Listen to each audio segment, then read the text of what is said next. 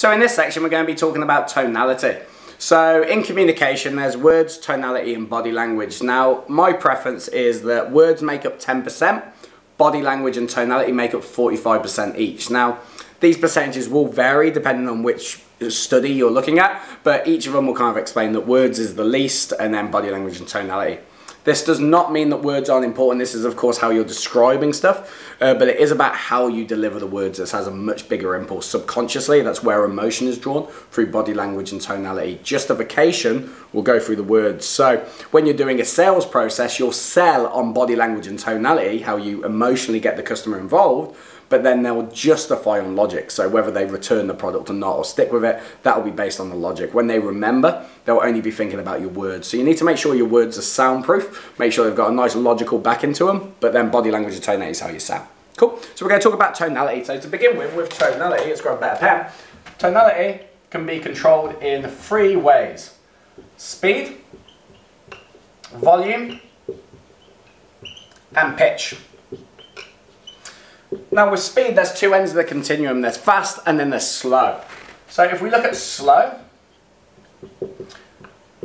when you speak slowly, what you're doing is actually emphasizing what you're talking about. So you can actually drag out a word. So by me saying massive and dragging out the word for a long period of time, what I'm actually doing is saying the word slowly, which is dragging out, and what it does is it emphasizes it. So if you want to emphasize something, then you say something slow so it emphasizes. So in the sales process, for example, my spelling's terrible, don't pay attention to it. Obviously, when it comes to a sales process, in the attention, interest, drives action, there's going to be certain words that you want to draw attention to, some that you won't. If you want to draw attention to it, emphasize the word, drag that word out. In the interest part, of course, you are going to be talking a lot slower, because obviously it allows you to take those impulses in a little bit more. Now, if you're speaking fast, it actually builds up what we call sense of urgency. Sense of urgency. So the faster you talk, the more sense of urgency is built up, and this is what you need to do to get people to take action. There are certain words you can say, once again, critical, crucial, crisis, before it's too late, but it's how you deliver those words. If you speak up a little bit faster, it builds up a sense of urgency. If the building is on fire and I come in and go, cool guys, building's on fire, we probably need to be making a shift on. Obviously it's not going to create much movement, but if I come and go, holy shit, building's on fire, let's get moving guys, come on, let's get out. It's going to create a little bit more sense of urgency. Hopefully whoever's conducting your fire safety doesn't talk like that and get so panicked. Cool, volume. You have loud and you have quiet. Speaking louder shows confidence, it shows certainty, okay? So obviously whenever you want to show confidence or certainty, just speak a lot louder. Confidence and certainty. It shows that you're an absolute expert. So whenever you need to show that you're an expert in your field, speak louder. If you're very nervous and you're unsure you're doing something for the first time, fuck it, speak louder. They're not going to tell the difference, even if you fuck up the words. Speak loud, and they're going to be like, holy shit, this person's confident. So many times I've been in situations where I'm not confident, but all I've done is increase my volume, and obviously people are under the impression that you're confident. So if you ever go into job appointments, approaching a partner, if you're going into doing a meeting that you're not 100% certain on, speak louder. Obviously you look at presidents, and obviously not the current one, but most presidents, obviously they speak a lot louder. Prime ministers speak loud. Obviously it shows that there's a bit of certainty. Police officers speak with that louder volume. It doesn't mean shouting, it just means speaking louder, so you can literally simply tilt the head up and it will get the voice coming from here, it projects it, a lot more confidence.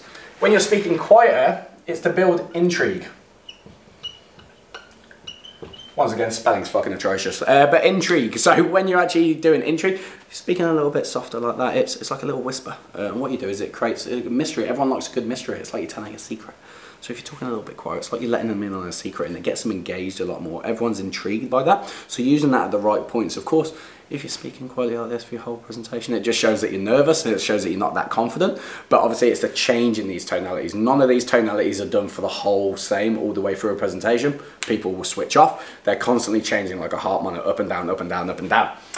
Cool, and then we've got pitch. Pitch is really easy. You got high and you got low. Of course with high, it's positives. Anything that's positive, you want to have in a high pitch. Anything that's negative, you're having a low pitch. And it is as simple as that, guys. So when you're going out and about with tonalities, you never see someone come in winning a lottery going, oh, sorry I'm late, I've just won the lottery. Never talk like that. It's always a high pitched voice because it's positive. Once again, vice versa. If someone's had someone pass away, you don't come in and go, oh, no worries, I was just burying my mum today. obviously it's a much lower tone because that's what they associate with. So once again, when you're doing a presentation, it doesn't matter what you're selling or how you interact, if you're going into job appointments, anything, wherever you have to sell yourself, understand these tonalities are important, but you have to use them in the right places. They're powerful if used at the right spot. So obviously what you just need to do is listen to an expert that's selling, find out how they're using their tonalities, where they're using it at the right points. But this is real simple. Anything you need to emphasize, say it slowly and talk slower in those points. When you want to build up a sense of urgency and excitement, speak a little bit faster. Showing confidence and certainty, obviously in any points like that, speak loud. If you want to get a bit of intrigue, go a little bit quieter. And obviously for positives high, negatives are low. Simple as that.